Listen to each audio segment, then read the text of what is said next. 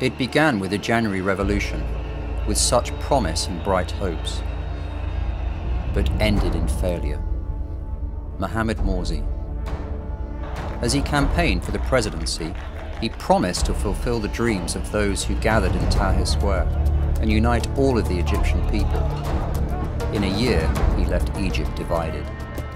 Egypt, the homeland of a proud people, a great nation through the millennia with an ancient culture, unmatched around the globe, had earned her right to see the sunrise of a new day. Egypt, a nation bursting with potential, poised for a new era of prosperity at home and to take its rightful place in the world economy.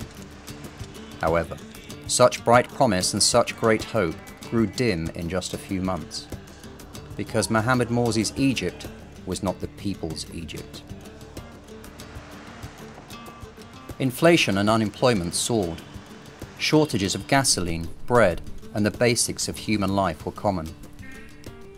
Rolling electricity blackouts were frequent, leaving Egyptian homes and businesses in the dark.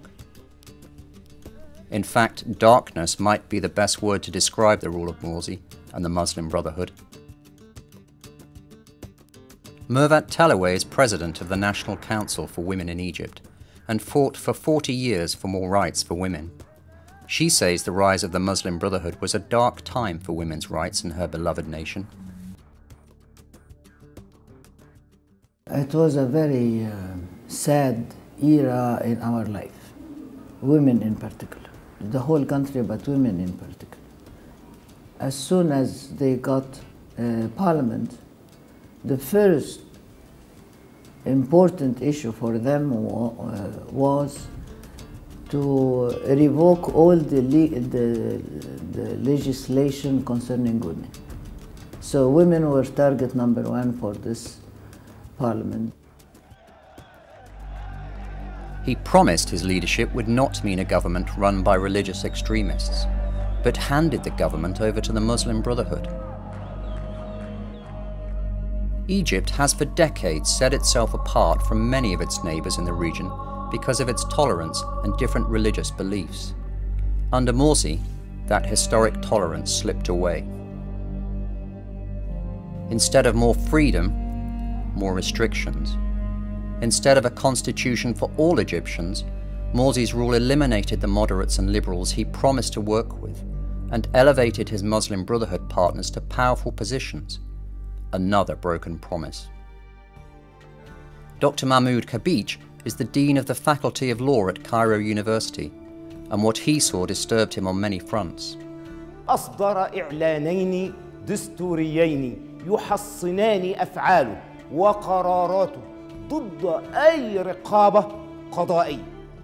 هو كان ممثلا لمكتب الإرشاد اللي هو قادة جماعة الإخوان المسلمين في رئاسة الجمهورية، وكان يفعل ما يأمرونه به. Dr. Boutros Ghali served the world as the 6th United Nations Secretary General. During his tenure, he deftly handled many world crises like the civil war in Yugoslavia, which ended in peace. For him, the Muslim Brotherhood and their connections to global terrorists is the opposite of peace and stability. الشعب المصري متمسك بالوطن، متمسك بالأرض المصرية، متمسك بالحدود، ووجد أن الإخوان لهم نظرة مختلفة وفقا للرؤية الإخوانية.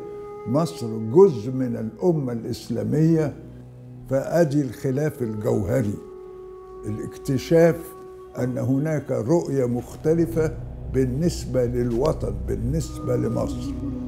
الموقع الجغرافي لمصر بيفرض على مصر، وتاريخ مصر بيفرض على مصر أن تلعب دور على المستوى الدولي. However, you don't have to be a formal global leader, or lawyer, or women's rights leader to understand. Walk down the street in Cairo and ask most any shop owner or person about the experiment with Morsi and the Muslim Brotherhood. أيام الرئيس محمد مرسي إحنا كنا تعبانين وللآن تعبانين، إن هي كانت أيامه صعبة، أيامه صعبة جدا، وطبعا ما فيش شغل، السياحة واقفة، المحلات زي ما أنت شايفة كده مقفولة. ما فيش حاجة غيروا فيها صح. يعني ما فيش أي حاجة غيروا فيها صح. زي القضاء اللي بدأ إن هو يشكله على دماغه هو على هيئته الخاصة. زي النيابات اللي هو بدأ يحطها نيابات ليه الهيئات والجمعيات الشرعية اللي بدأ يحطها لحسابه ولحساب الإخوان ولحساب أهلي وعشيرتي. وبعدين الناس ترجع تقول لك ده سنة ما لحقش يعمل. هو ده لو قعد سنة تانية كنا احنا موتنا. The people had waited more than a generation for a true democracy. In 2012, they took to the streets and rejected the old ways of an old regime with an old and outdated system. What they did not want was to replace one bad government with an even worse one, this time controlled by extreme elements.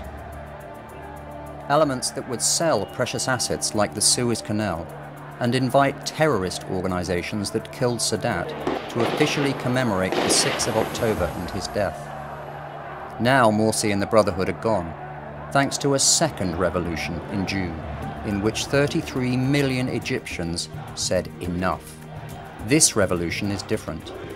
This revolution is powered by a constitution written for all Egyptians. This revolution is driven by ideas, not extremism. This revolution will fulfill those bright promises once made. And most importantly, this revolution is for the next generation.